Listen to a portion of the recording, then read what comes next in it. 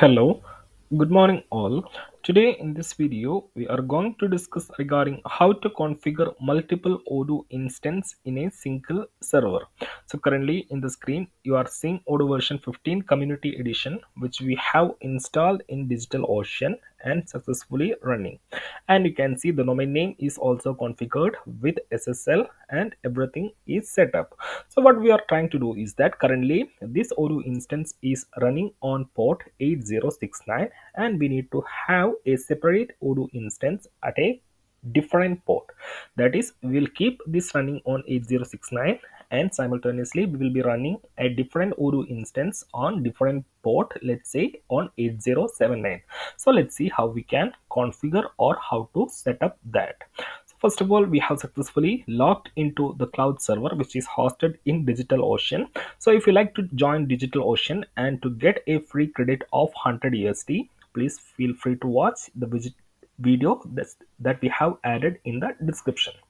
So we have logged in the DigitalOcean server, and what we have to do, we have to configure a separate Odoo instance. So once you have an Odoo instance running, it's very easy to create a new instance of that same version. So here we have Odoo 15, and we will be running different Odoo 15, that is Odoo 15 on different port.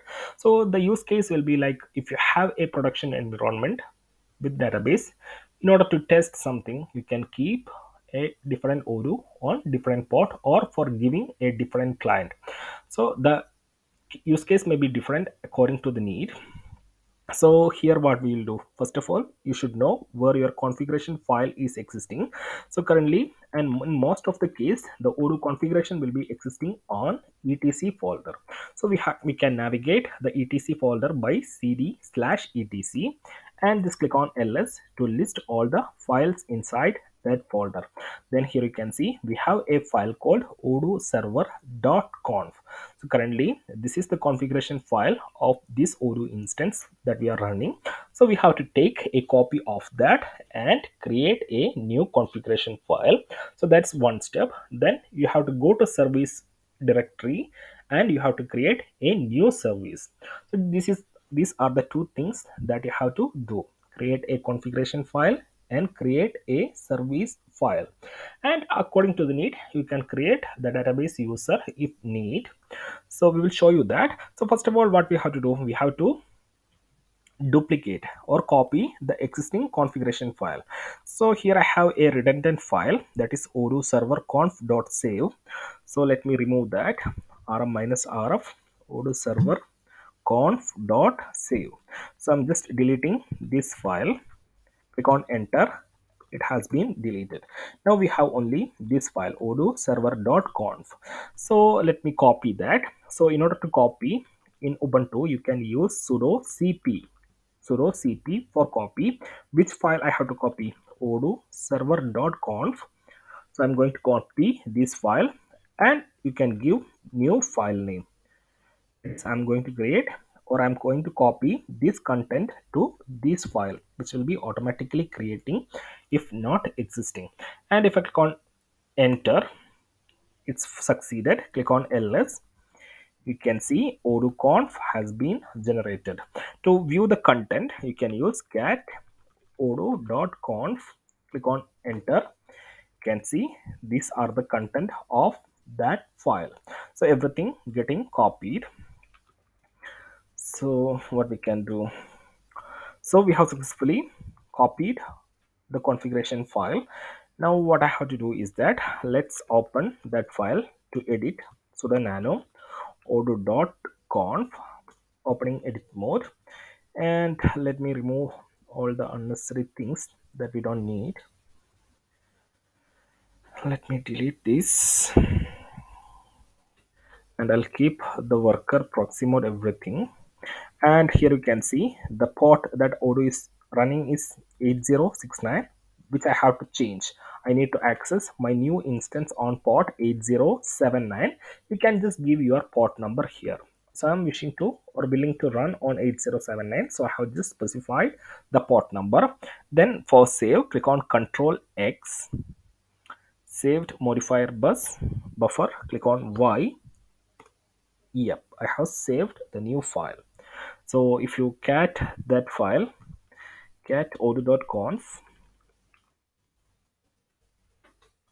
and see port number has been updated to 8079. So we have successfully copied the configuration file. Then you have to make sure the access right, the ownership of file. So ls minus la, ls minus la, then where is our file odoo, odoo.conf. You can see it's a root directory, and here we are running as root. So if you are running the service as root, it's fine. If you're running the odoo as odoo user, then you have to change the permission. So I'll come to this later. So let me know what we have to do. So we have successfully created the configuration file for the odoo instance. Now we have to locate the service file of existing odoo instance. So the service file will be mostly in this folder cd/etc initd ls. You can see odoo server. You can see a file named odoo server. So if you are not finding it here inside etc initd, you can check in cd/etc systemd system, click on ls. So if you don't find in etc initd, you can check this path cd etc systemd system. So currently we have in initd. So let me go back to initd folder cd/etc init.d ls. So here we have odoo server. So we have to copy this file also. So sudo cp, I'll execute same command cp odoo server. I have to copy to odoo, enter ls. You can see new file has been generated. Now let me open that in edit mode, sudo nano odoo, click on enter, and this is my new service file. So if you check here, the service file may differ from one instance to another based on how it is configured, but the things are very simple. You have to find the configuration file. So here you can see config file etc odoo server.conf, but our new configuration file is odoo.conf. So I'll change here etc odoo.conf file. Then that's fine. Then what I have to do, then here you can see we are running the odoo, user is odoo. Here user is odoo, so we have to change the permission of our configuration file. So if I go to downside, there is nothing to change. We have simply copied the file and changed the path to config file. That is, instead of odoo server.conf, here I have specified my new file name, that is odoo.conf. Then save this, control x y, enter. Then check the file permission of this also, ls minus la. Then you can see it's running as root. This is also root, there is no issues. Now what we have to do, we have to go to etc folder and change the ownership of odoo file. So odoo config file ls minus la. Here you can see the owner of the newly added file is root. We have to make it as odoo. So in order to change that, sudo chon odoo odoo odoo.conf. You can run like this. So once you run this, the ownership of the file has been changed to odoo. So now if you check odoo conf, yeah, you can see the owner has been changed to odoo.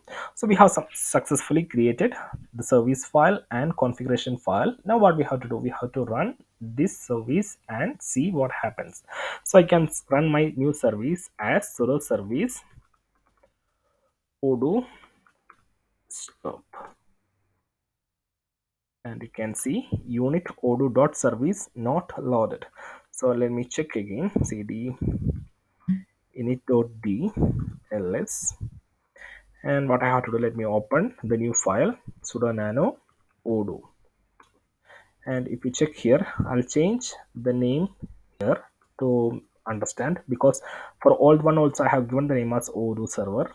So here I'll put the name as odoo, and everything is fine. Click on control x y, enter, and you can see unit service not loaded. there is one command sudo daemon reload. Not remembering the command.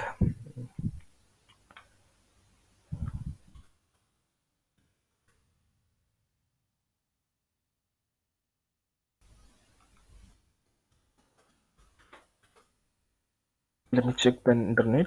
So if I go to browser,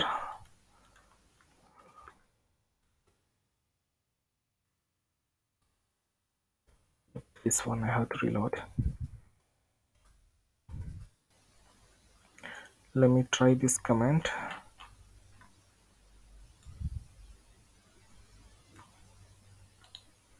Let me copy this, and if I execute that,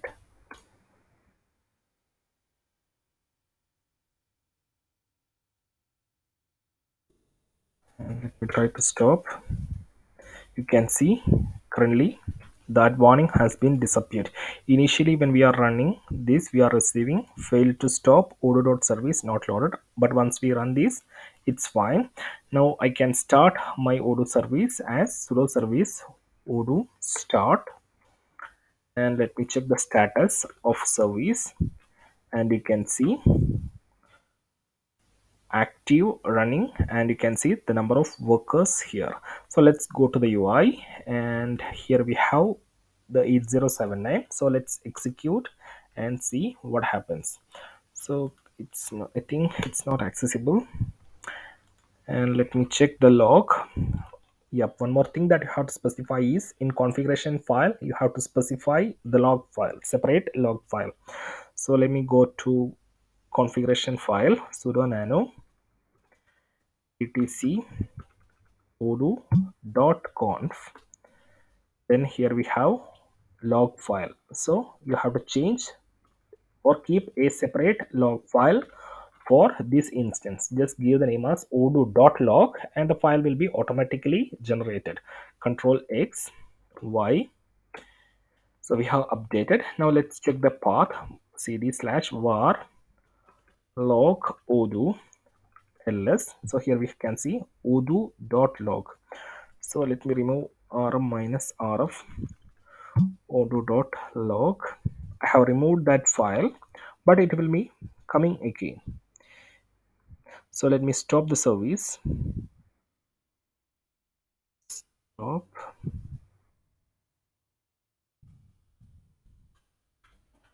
Status. You can see it's inactive. Let me remove that again. Odoo.log. You can see currently the file is not there. Odoo.log is not there. But once I restart the service,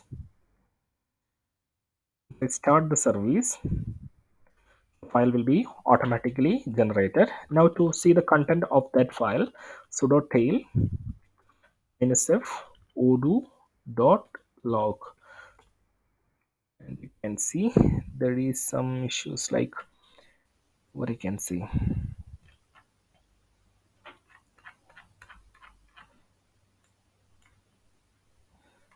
There are some things showing in the log, something like package.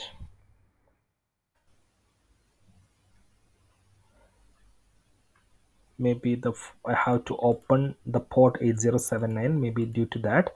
So I'll do one thing. Instead of https, let me use my IP address to access the instance. So my IP address is 159. So let me try to open via IP. This is the IP, and if I try to access by 8079, see what happens. You can see the odoo is accessible and manage database. You can see odoo 15. So currently you can see on 8079, you can see the same database that you are seeing here. So there might be some case where you have to show, or we don't need to see the database that we are seeing here in this instance. So in such cases, what you have to do is that you have to create a Postgres user for this instance. So in order to create a new Postgres user, we have already created a video in our channel. You can see Here we have a video showing you how we can create a Postgres user. So I'll add that in the description section, or I'll just copy this command. I'll copy this command, and what I'll do is that here we have our terminal.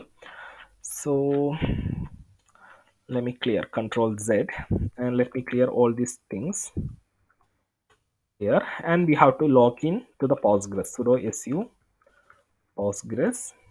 You can see we have switched to the Postgres. Now we have to create a user. So I'll run this command, create user, create db, and I'll name it as odoo15. Click on enter. Then it will ask for the password. So I'll enter the password. I'll enter it again, and we have successfully created a Postgres user with name odoo15. So a new user is created, and what I have to do, I have to log out the Postgres. I'll enter exit. You can see I'm switched back to root. Now I have to update my configuration file, sudo nano /etc, and I have to update odoo.conf. Then here we have to specify db user, the new user we have created, which is odoo15, db port, which is 5432, db host, localhost, then db password is odoo. So I have just entered all the information: db user, odoo15, db port, db host, and db password. Then save this, Control X, Y, enter. Now you have to just restart the odoo instance. So I'll stop the instance first. To stop, I can run sudo service odoo stop. So once I stop, make sure that odoo is not accessible here. You can see site cannot be connected. Fine. Now I'll start the instance. I've started the instance. Now if you go to the UI and if you run, you can see the database selector page is shown. Earlier it was showing this database, and currently it is showing this page by which we can create a database in Odoo. So this is how we can configure multiple Odoo instance in a single server. Just copy the existing configuration file, give a new name, modify the port number, modify the add new log file, and set the database user if you need, and copy the service file and create new file. So I hope you understood this video. If you have any doubts, feedbacks, or suggestions, please let us know directly under the video as a comment, and feel free to connect us in the email for your any queries related with Odoo. And if you like the video, please do click the like button and support us by sharing the video with your Odoo friends and in your social medias. And recently we have started membership on the channel, so feel free to join by taking a membership, which will be a great helpful for us. So that's it for the day. Have a nice day. Thank you.